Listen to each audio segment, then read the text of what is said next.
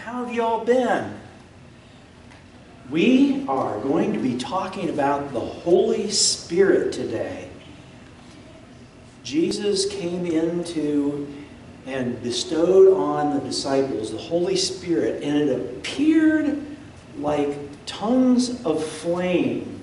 And this is the Holy Spirit, you know, and it's like, here's the fire, and a kind of a tongue of flame coming up here, a tongue of flame coming up here, and it was kind of over them somehow, it was descended on them.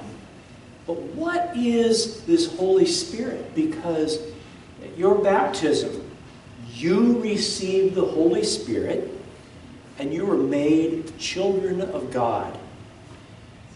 So the Holy Spirit is this power that's put into you, and it opens your eyes and your minds and your hearts to be like Jesus, to be kind and to serve others, to take care of them and be concerned about them, to feel their hurts when they have hurts, and to feel their happiness when they have joy, and just to understand and be with them.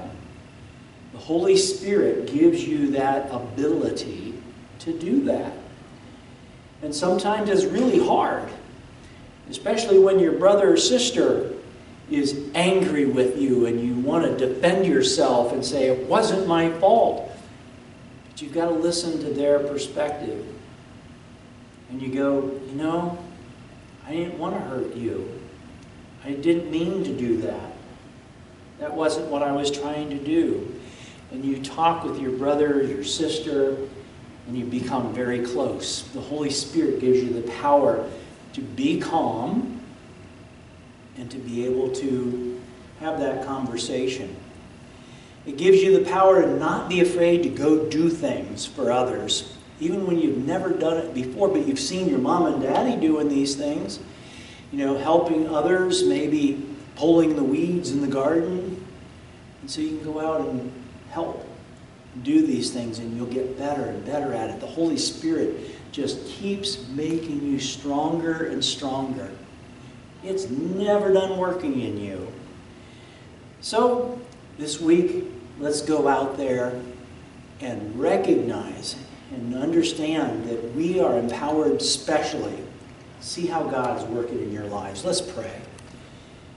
Gracious Lord, you are in us, and sometimes we forget. We don't pay attention.